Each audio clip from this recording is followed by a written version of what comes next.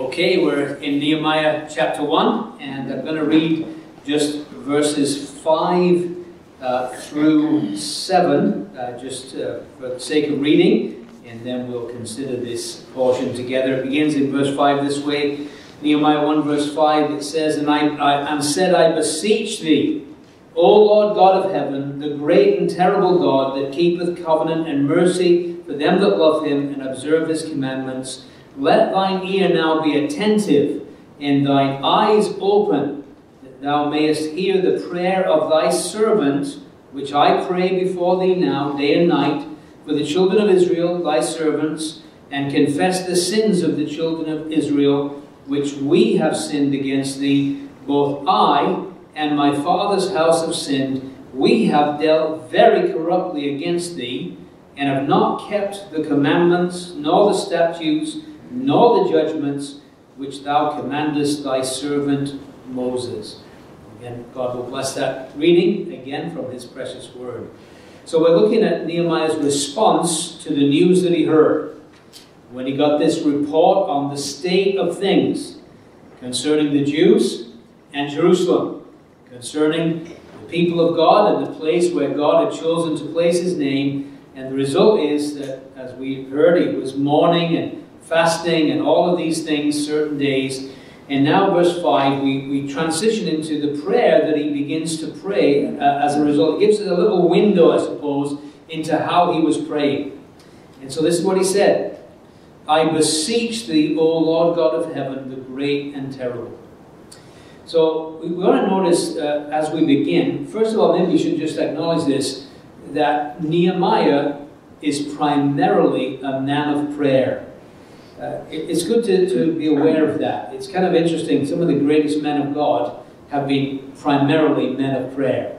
I just recently read the biography of C.H. Spurgeon. Wonderful biography. Thoroughly enjoyed it. But one of the things that comes out of that book is that he was a praying man and he preached to a praying people. People often wonder what was the reason for his success. And he would say prayer. God answers prayer.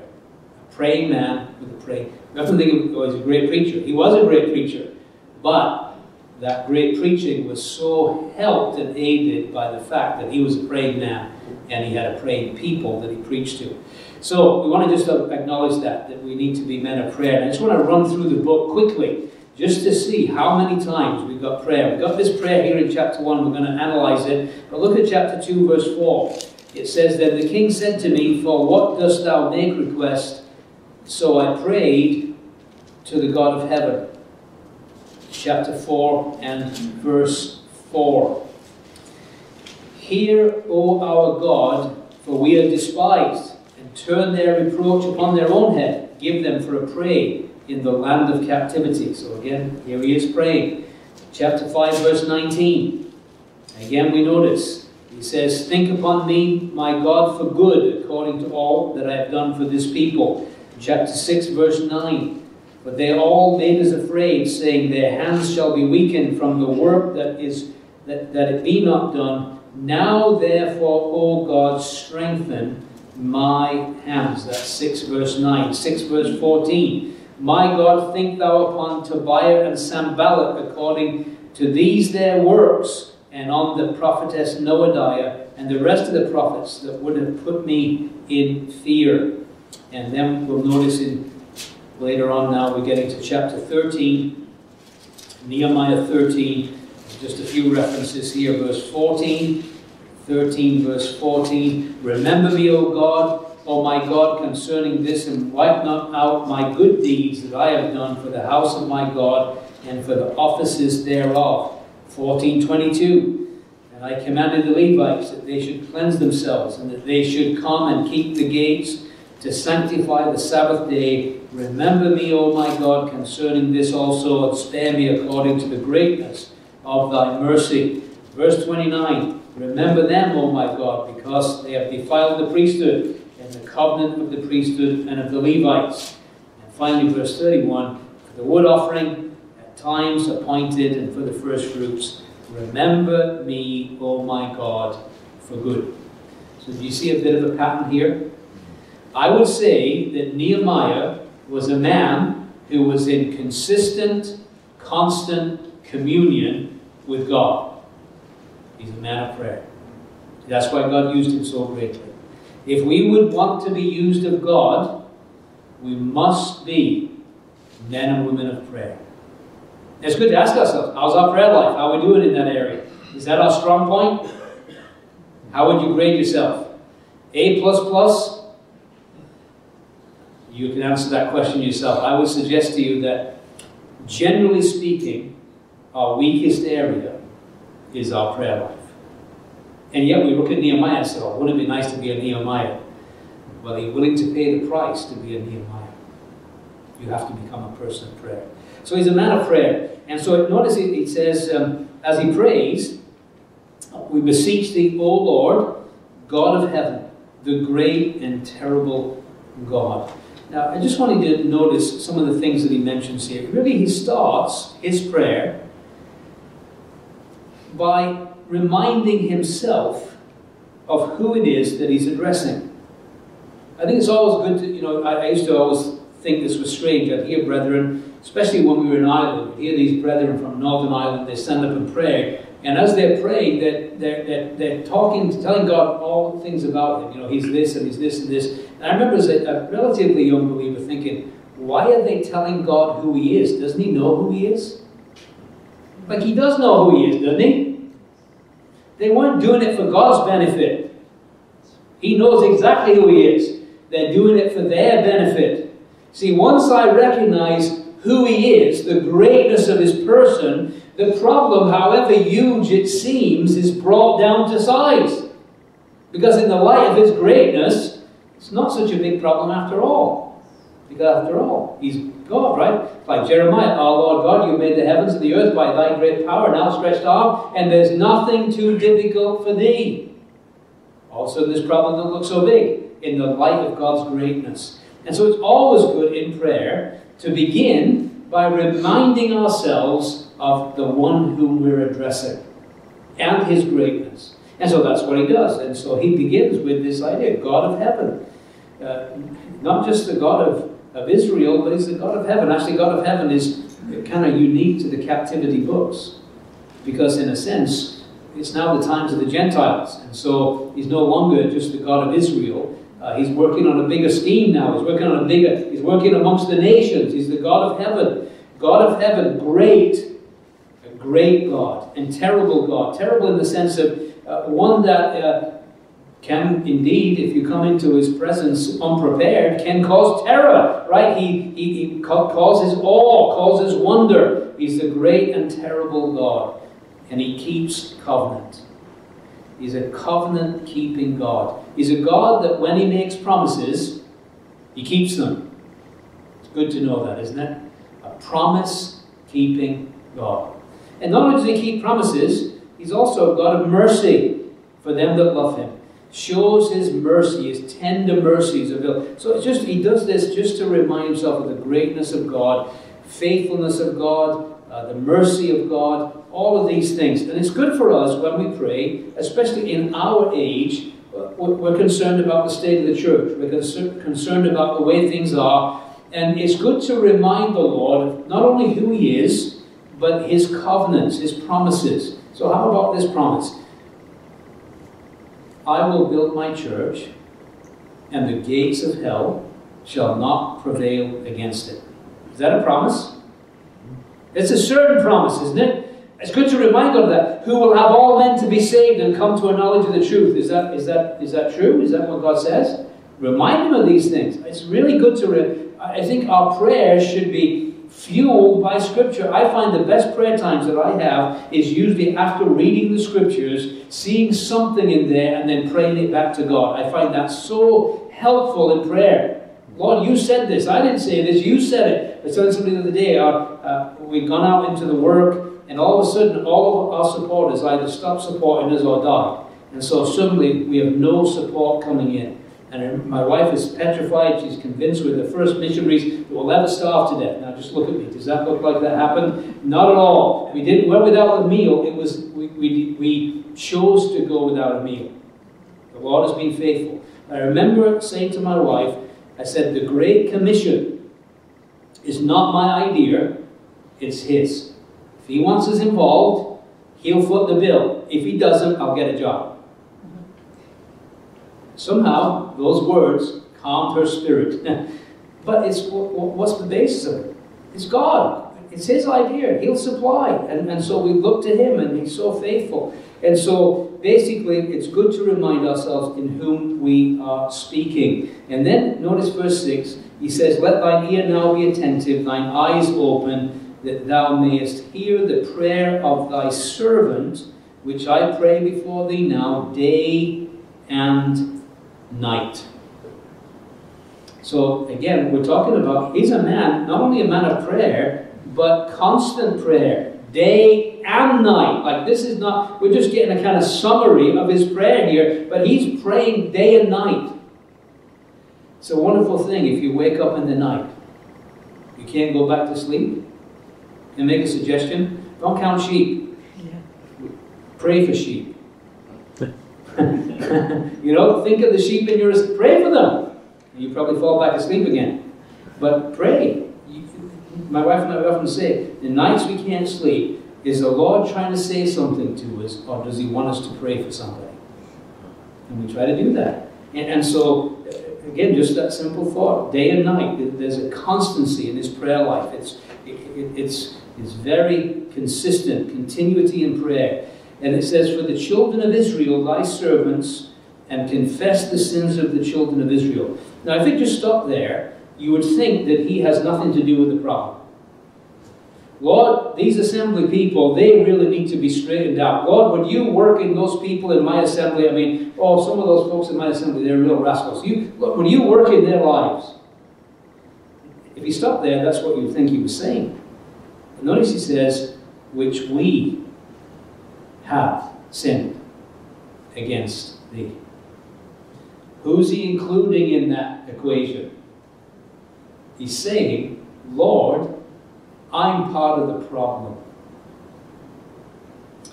All the great men of Scripture that prayed, with the exception of the Lord Jesus, he never was part of the problem. He always was the solution and the answer. But everybody else that prayed, Moses, Ezra, Daniel, read Daniel chapter 9, magnificent prayer, Daniel chapter 9, and Daniel again and again, even though nobody could find any fault with him apart from his God, and yet as he prays, he confesses his sins and the sins of his people. And so we have to acknowledge that in a sense, we're part of the problem. I've often said, one of the greatest statements I ever heard that really helped me in understanding how I fit into the local assembly was this little ditty that I heard somebody say, and it goes like this: if everyone in the assembly was like me, what kind of an assembly would there be? Now, I think we should stick that on the mirrors in our bathrooms. If everyone in the assembly was like me, what kind of an assembly would there be? Now, I can't answer that question for you. I can just do it for myself. But if it was just made up of people like me, would it be a healthy assembly or would it be a pretty weak assembly? It's good to ask that, isn't it? Like, what am I contributing? Am I part of the problem here? You see, it's easy to see everybody else as part of the problem, isn't it?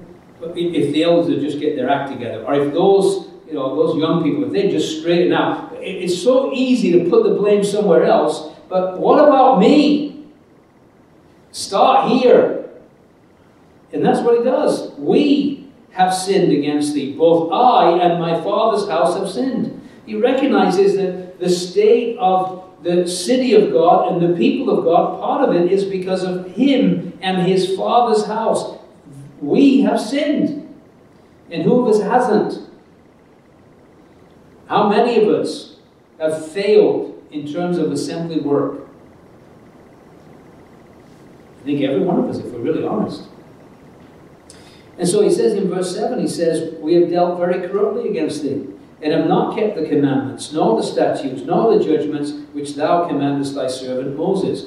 And so what he's saying is, that the heart of the matter is not the Persian captives. they were in this condition because of their failure to be obedient to the Word of God. They'd entered into a covenant agreement with God. They'd failed in it.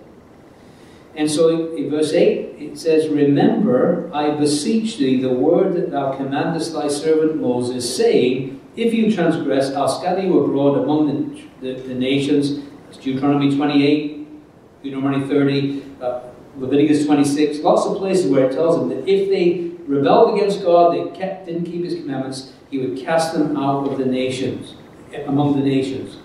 But He says in verse 9, "But if you turn to me and keep my commandments and do them, though they were of you cast out into the uttermost parts of heaven, yet will I gather them from thence and will bring them into the place that I have chosen to set my name there." And so, what is He doing? He's reminding, again, we already said this, He's reminding the Lord of His own word. Right? He's quoting Scripture to God, telling Him about what He said, reminding Him of His promises, reminding Him of His covenant agreements. And again, we would say this, in our prayer, it's good to remind the Lord of His promises. I have a list of prayer of scriptures. We often pray, a group of us, for prodigals. And I have a list of scriptures that were actually written to Israel. But I say, Lord, you're not going to mind if I use this for the people of God today. And it's all about prodigals. And I pray for that. I remind the Lord of His word.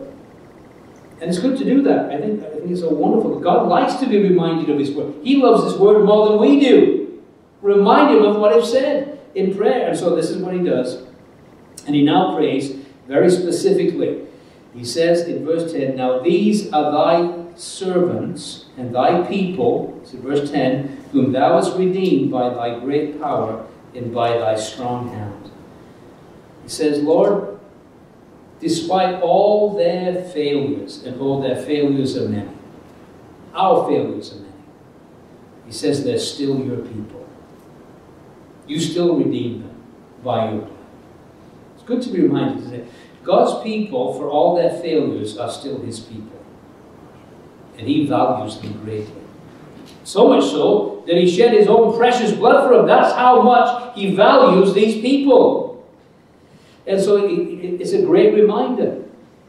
And then He says, verse 11, "O Lord, I beseech thee, let now thine ear be attentive to the prayer of thy servant, to the prayer of thy servants, who desire to fear thy name and prosper."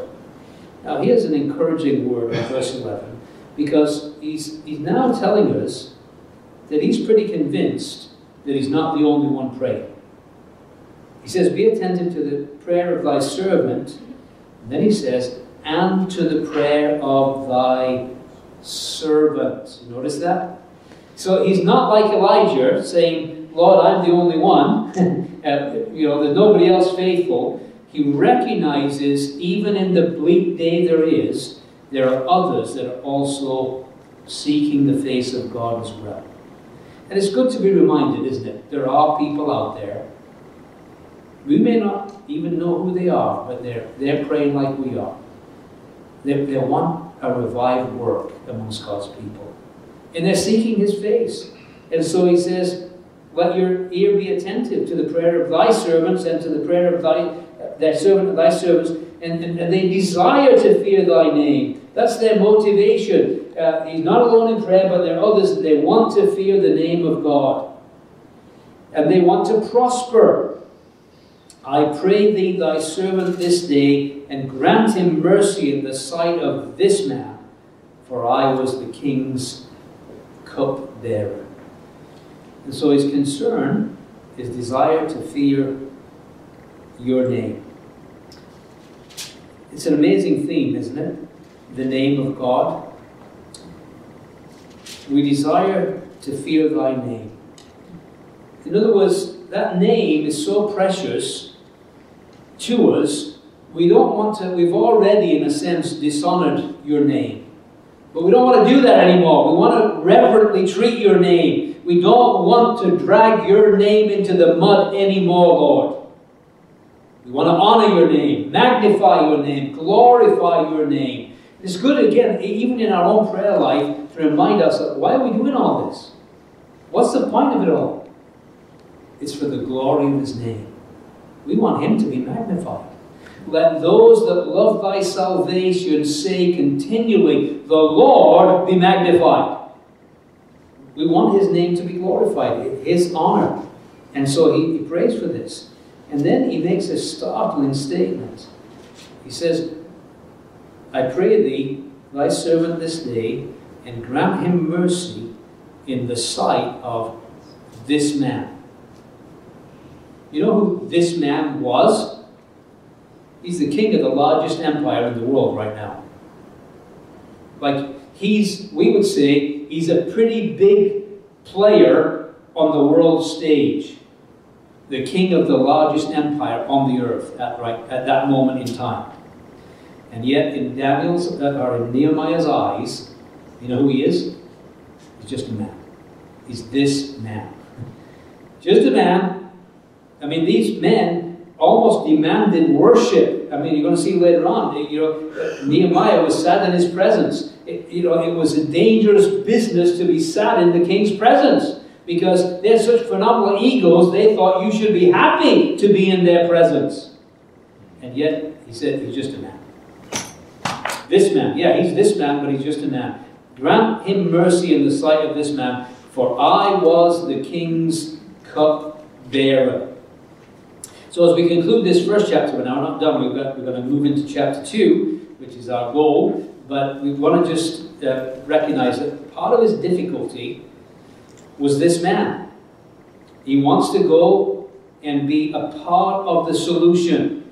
He sees the state of things as they really are. He wants to be part of the solution, but in order to be part of the solution, he's going to need a big leave of absence from this man. He's going to need help from this man if he's going to accomplish anything. And so, in a sense, what's in the way of what his heart wants to do right now is this man. And so he says, grant him mercy in the sight of this man. And then he says, for I was the king's cupbearer. I'm the most trusted man in the whole of the empire by the king.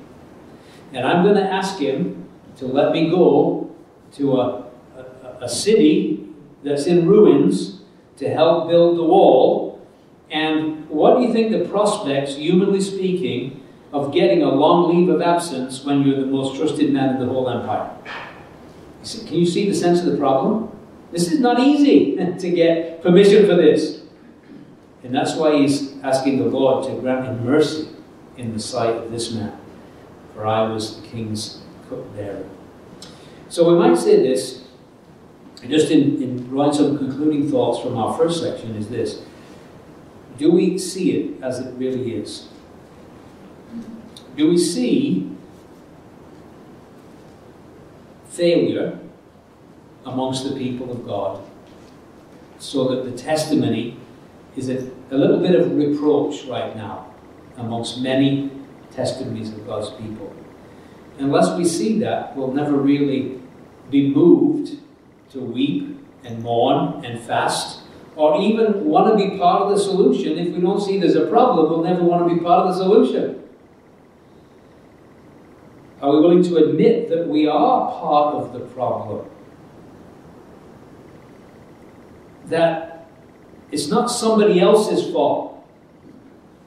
That I'm part of the problem in my local assembly. Assemblies never rise above the caliber of the individuals that make them up, right? In other words, if I want a better assembly, I better be a better me. That's where it begins. Be the man God would have me to be. I can't change anybody else, but what I can do is I can change me. Or I can let God change me. That's probably a better way of putting it. And so admit we're part of the problem. That the root of the problem is disobedience to the Word of God. Always is. Remind the Lord of His promises and His character. And determine to get involved and be part of the solution. It's so much easier to be an armchair critic than to be actually in the game. Do you know what I mean? Like I'll confess to you, I watch 10 minutes of soccer highlights a week. But limit myself, because that could take over my life. So I limit myself to 10 minutes of soccer highlights per week. And it's very easy for me, especially if my team lose, to criticize those guys. It's easy to do it. It's a lot harder to be on the game. And I used to play, so I know it's harder to be on the game. And so it's for us. We're going to be armchair critics, or we're going to get in the game. Look at chapter 2 now, please. And again, we'll do the same as last time. We'll give a little outline to the chapter, and then we'll work through it. And so we want to think in this chapter about his preparation for the work. Because he's seen the problem, and he wants to be part of the solution, and he hasn't got an answer from the king yet. This man is still in the way, in a sense, of him being able to go and do what he wants to do. But even though he hasn't got an answer yet, he's so convinced the Lord wants him involved in the work, he's already going to make his plans. Okay? So we're going to see his preparation for the work. So verses 1 through 8, the opportunity he took. We're going to see that he takes a definite opportunity, verse 1 through 8. And then in verse 9 through 16, we're going to see the obstacles that he saw. And 17 and 18, the optimism he showed. In verse 19 and 20, the opposition he met. So if you're going too fast, I can just say that again quickly. Chapter 2, the opportunity he took, verses 1 through 8. 9 through 16, the obstacles he saw. 17 and 18, the optimism he showed. 19 and 20, the opportunity or the opposition he met, and that will take us nicely to the end of chapter 2. So, beginning in the start of chapter 2, and his preparation for the work, the opportunity that he took.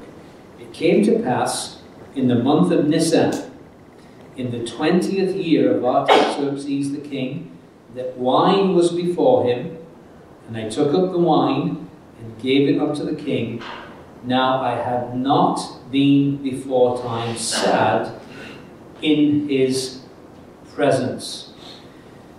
So one thing that we notice is, saying, began back in November, December, the month of Chislew.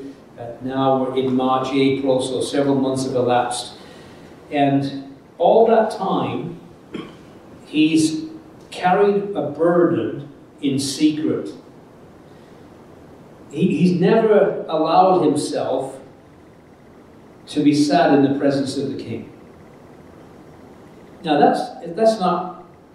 it's not easy. For some of us, it's more difficult than others. Some of us, we wear our hearts on our sleeve, right? There's a dear brother in our assembly, and the Wednesday before, week before last, on a Wednesday, I was at the meeting, and I could just tell, just by looking at him, something wasn't right. I said, "Brother, what's going on?" And he's got a teenage son, and they've been having some discipline challenges. But he wears it.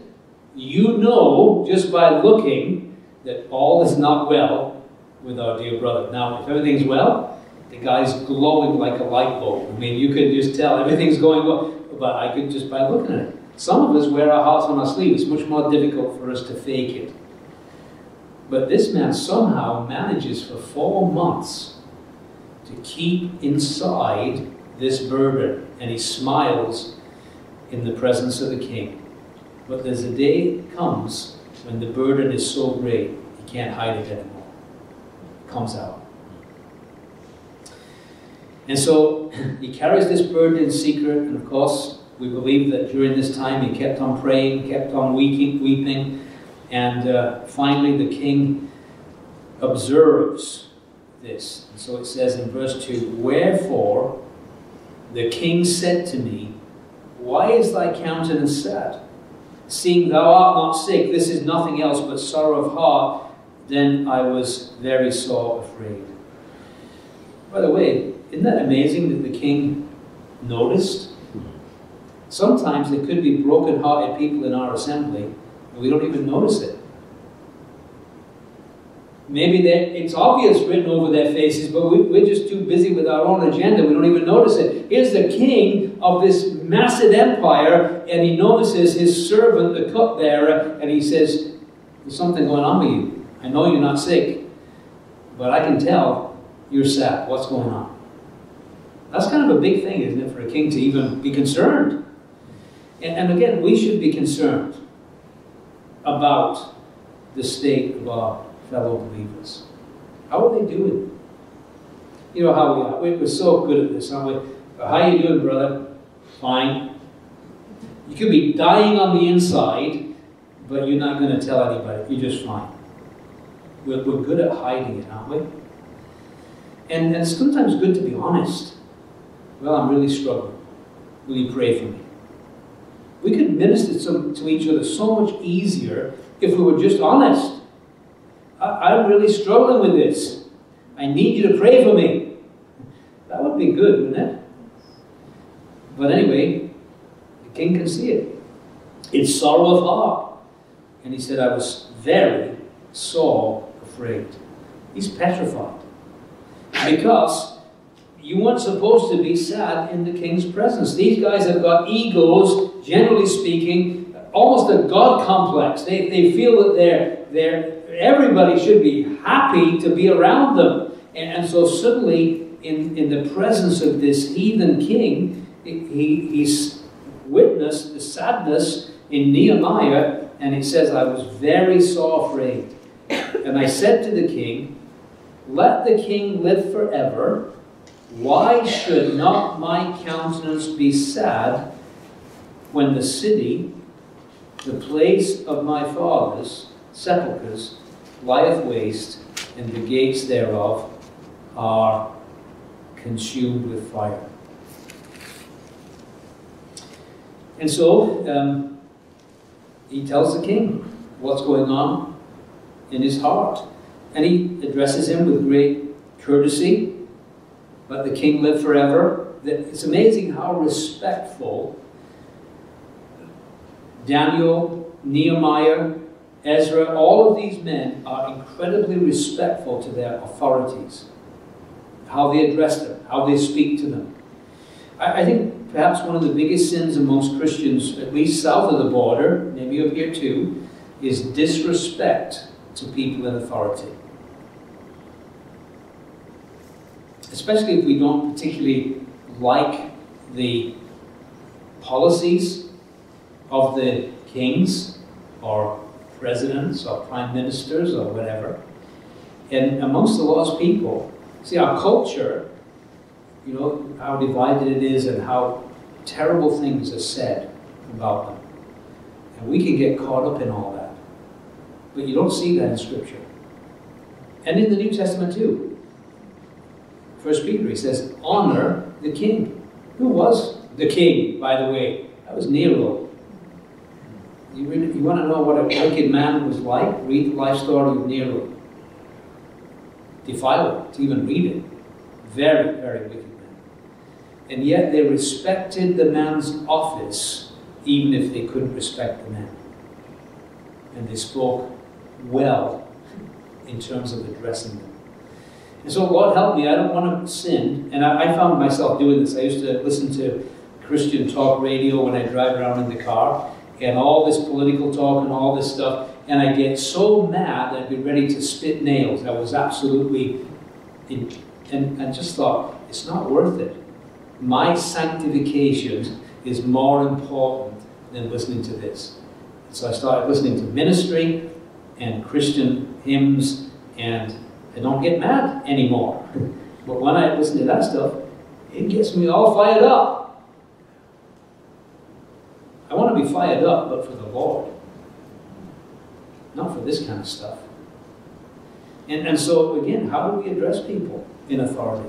Do we give them their proper titles? Do we respect them? And so that he said, O King, live forever. And he tells him what's on his heart. Why should not my countenance be sad when the city, I didn't tell him which city, the city, the place of my father's sepulchres, lies waste, the gates thereof are consumed with fire. And the king said unto me, for what dost thou make request? And notice what he does. It says, so I prayed to the God of heaven. I prayed to the God of heaven. Before he gives his answer of what he would like from the king, before he speaks to the king, he speaks to the King of Kings, if you like. And it's good, isn't it? A good principle. Before we speak to men, we should speak to God, long before we ever speak to men. And I think that's good in every sense. Whether we're responsibilities preaching, we should speak to God before we speak to men. Whether it's personal witnessing, speak to God before you speak to the Lord. Give me the words to say. Give me wisdom how to answer this person. Give me winsomeness. So how to turn this conversation into a spiritual conversation. We need to speak to God before we ever speak to men. And so he says, I pray to the God of heaven. Now, I'm sure it wasn't a long prayer. The king, he couldn't wait for a long prayer because he's the king. He wants an answer. It was a quick prayer. But it was a quick prayer based on a lifetime of prayer. So because he's regularly praying, he can do the quick praying as well. And so he prays to the God of heaven. And I said to the king, if it please the king, and if thy servant have found favor in thy sight, that thou wouldest send me into Judah unto the city of my father's sepulchres, that I may build it. And so he asks for permission to be given a leave of absence to rebuild the city walls and build the gates. And what a big prayer request. Again, we said he's such a trusted man. This is a big deal. He wants the king to grant him not only permission, we're going to see later on, he wants letters of commendation from the king to say he's on the king's business. He wants access to the king's forest. I mean, he's going to ask a lot of things because, as one person put it this way, thou art coming to a king, large petitions with thee bring. And so he asks things worthy of a king. Give me leave. Give me permission. Give me a letter. And so he brings large requests to the king. And what he's saying is, not only does he need the king's permission, he needs the king's supply. He wants the supply for the king's forest. And again, we would say this, in the work of God, what do we need? Well, we need the assurance that the king is sending us, our king is sending us, and once we have that assurance, we need his supply, the supply of the Spirit, for instance, to do his work, right? We need his divine help, his resources to do his work. And that's what he's asking the king for. I prayed, he says, to the God of heaven, said to the king, if it please the king, and if thy servant has found favor in thy sight, send me to Judah, to the city of my father's sepulchres, that I may build it. The king said to me, now notice this, verse 6, the queen also sitting by him. Now it never ever just throws those things in just for no reason. We don't know who the queen is. It's not Esther. Some have tried to say it's Esther, but it isn't. Wish it was. It'd be wonderful if it was Esther. Then it would be, you'd understand everything. But let me say this, maybe the queen also sitting by him is a subtle reminder that Esther had been in the Persian court, hadn't she? And I wonder how much influence she might have had so that the present queen would be favorable to this request. Because all these things fit together very beautifully. So the queen sitting by him, he certainly acknowledged that she's there. He wanted to acknowledge her presence. At least in his dialogue, he tells us, the king said to me, the queen also sitting by him, for how long shall thy journey be? When wilt thou return? So it pleased the king to send me, and I set him a time. Moreover, I said to the king, if it please the king, let letters be given me to the governors beyond the river, that they may convey me over till I come unto Judah.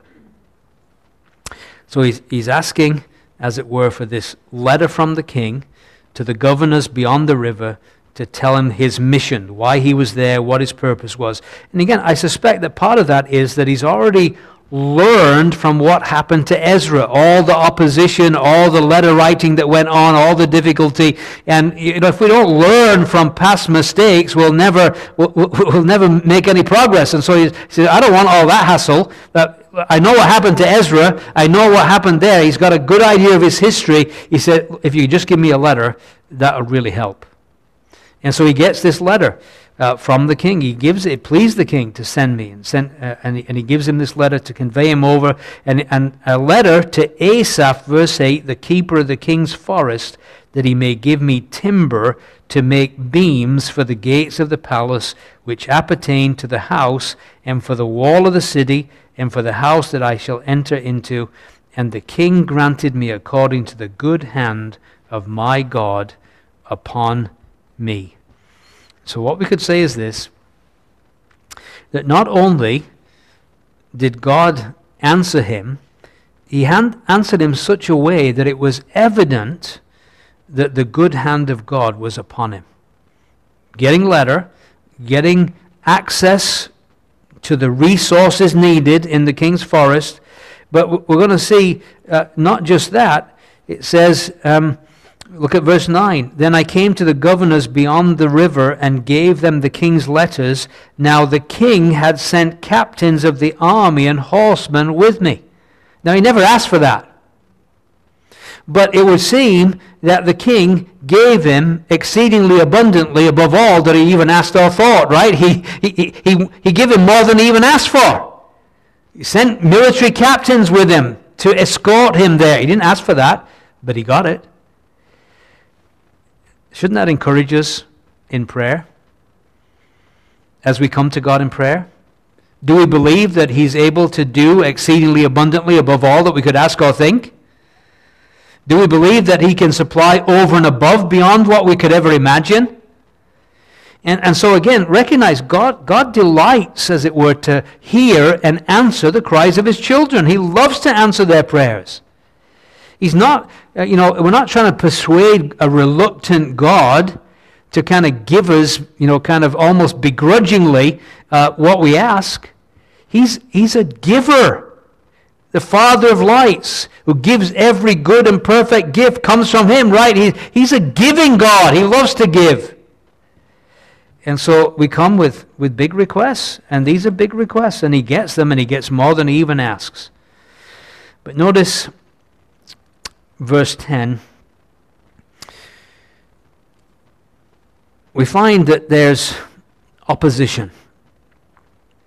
It says, when Sanballat the Horonite and Tobiah the servant, the Ammonite, heard of it, it grieved them exceedingly that there was come a man to seek the welfare of the children of Israel. Many years ago, a man who I have the greatest respect for, he's with the Lord now, but this man had a big influence on my life. And he used to always say this: no true work of God will ever go unopposed. Expect it, right? Opposition. And so here's this move towards bringing change, positive change, putting right things that need to be put right, and then there's immediately a kickback. They knew perfectly well what Nehemiah was after. He was concerned only for the welfare of the children of Israel. And the minute that he begins to move, opposition begins to show itself. And we can expect that that's going to happen. Notice that Nehemiah doesn't have any other motive than to seek the welfare of the children of God. He's not there for selfish interests or vain ambitions or desire of personal glory. The only thing that's moving this man is the welfare of the people of God. And even the enemy recognizes that. But they're not happy. He's a marked man. And as soon as he's going to say, let us rise up and build, the enemy is going to say, let us rise up and stop him. You can guarantee it. Rise up and build, rise up and stop him. In fact, we could say something. I want you to go to the book of Acts with me just for a second. A really interesting incident in the book of Acts, chapter 19, and verse 13 through 16. It says in verse 13, "Then certain of the vagabond Jews, exorcists, took upon them to call over them which had evil spirits the name of the Lord Jesus, saying, We adjure you by Jesus, whom Paul preacheth. And there were 7 sons of one Sceva, a Jew and chief of the priests, which did so.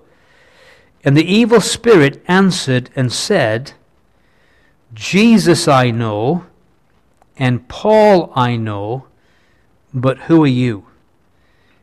And the men in whom the evil spirit was leaped on them, and overcame them, and prevailed against them, so that they fled out of the house naked and wounded." Now, I just tell that little story, or show that incident, for this simple reason. The demonic world knew exactly who Jesus is and who Paul is. But the sons of Sceva, who are you? You're not on our radar. We have no idea who you are. Isn't that interesting? I wonder, is your name known to the demonic world? And what I mean by that is this.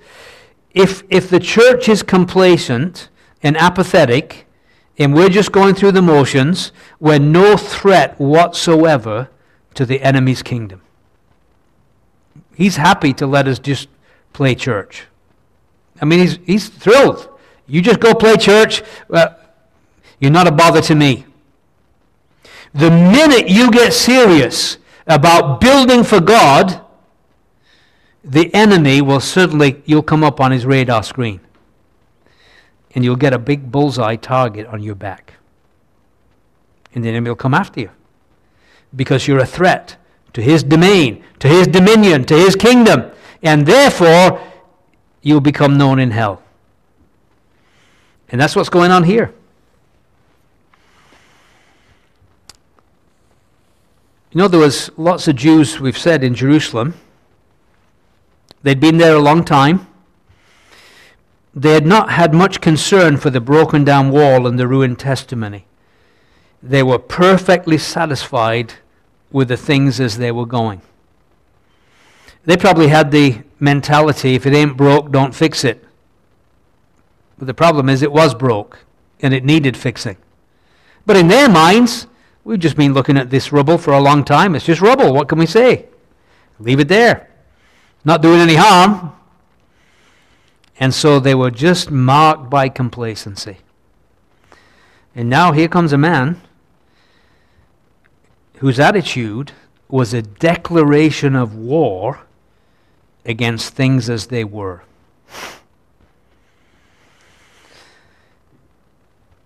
He was determined to retrieve ground that the enemy had taken for God. And again, we have to ask the question, does our service for God arouse Satan to worry at all? Are we giving him any anxiety? And are we interested in anything save the welfare of the people? And I say the people because we should be concerned about the welfare of God's people, but we also have a bigger concern, a lost and dying world. And we should have a concern for them too.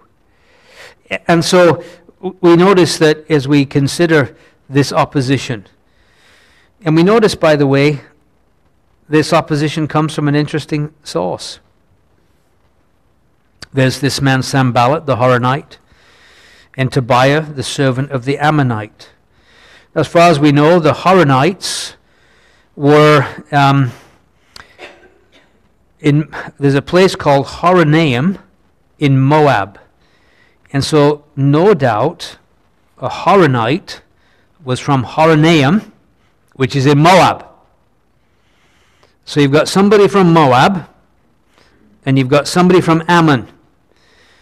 And then they're joined, when we look at verse 19, but when Sanballat the Horonite, Tobiah the servant, the Ammonite, and Geshem the Arabian heard it, they laughed us to scorn. So now we got three main opposition leaders: a Moabite, an Ammonite, and an Arabian. Where are the enemies coming from? It goes back to Abraham, doesn't it? Remember when Abraham was told to go out of Ur the Chaldees?